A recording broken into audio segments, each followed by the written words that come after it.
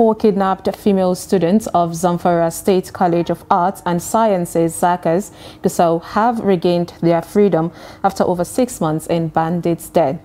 The kidnappers had released 2 video clips at different periods in which the victims were seen crying and appealing for help from the government and wealthy individuals for their freedom. Mother of one of the victims died of shock after watching the first video clip. They were kidnapped along Bimini, Magaji-laura, Namoda Road in January 2023 while returning from a wedding ceremony. The State Police Command confirmed that they were rescued by security operatives in the state.